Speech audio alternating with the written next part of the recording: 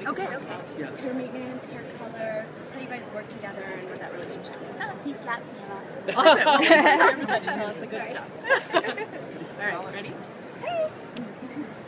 Okay, go.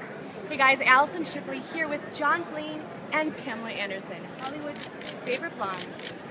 You are on the road. You have such pressure to maintain your locks and keep them vibrant and fresh. How do you guys work together to make that happen? I avoid him as much as possible. No. A lot of crying on my part. Yes. Yeah. Tell us about your hair color. How often do you have to wear this? I color it once a month. No more, less than that. Once every 5 weeks. I don't know. Or I get highlights, or I just go to the ocean and lie in for a while and get perks up. But what kind of advice do you give him for at-home care with these? and I listen to. Come see me. That she listens to. And the serums are great though that he has in this line, and Oblique line is really good. I wear it when I go to the beach. He makes me It has UV use the protection, products. so it actually really helps because he's always on the beach. So the shampoo, the mask, the conditioner, the serum, it's all UV. So that's really helps for summer, especially in the summer when it's really harsh. Tell us about this relationship. How did you guys get connected? Oh my God. Gosh, it's a sordid story. Salacious. Who found who? Did you scout out her?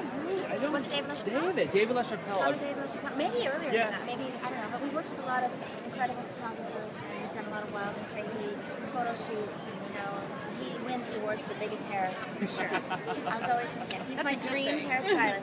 And he did my hair once with a fork. Oh, because he couldn't find a comb. I've heard of chopsticks. But Well, never you know what, fork. you- like Ariel. Hey, you got to show your skills sometimes, whatever's I there. think it was a challenge. It was. It was a challenge. It was a hair challenge. We've had a lot of his hair dance-offs.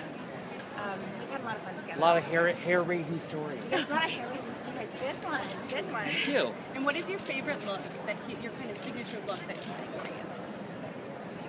Well, I think like we were just talking about how you evolve and you want to look a little different over the years, depending on what we were doing. We've done so many different things. I mean, I love, honestly, my mind goes right to crazy things. Yeah.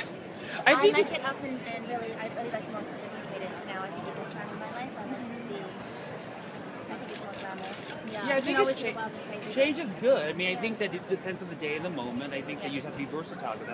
That's the one thing you can change is your hair. So why not play around, experiment, and have fun with it? Well, you look so good, and it's so cool to see you out here giving credit to your hairdresser. It's such a cool thing. It doesn't happen often enough, so bravo. Thank you.